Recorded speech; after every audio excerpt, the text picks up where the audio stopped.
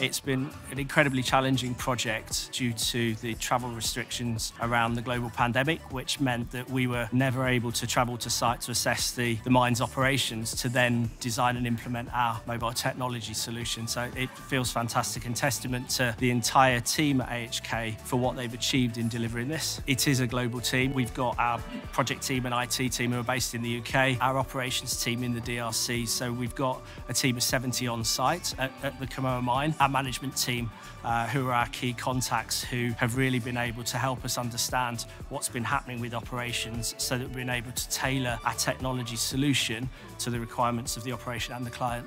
We faced unprecedented challenges. There are many unique factors to the project, and we had to use a really broad range of quality management tools and techniques. The vast majority of the tools within the Six Sigma toolkit, lean manufacturing strategies, TQM strategies. So it's a broad range of quality management strategies, but also it was very much about the digital future for the industry generally. It's great recognition for the work that quality professionals do. The CQI provide a really powerful training program which ultimately delivers a really strong toolkit that can make a huge difference. So for anybody looking for recognition, then absolutely pop an entry.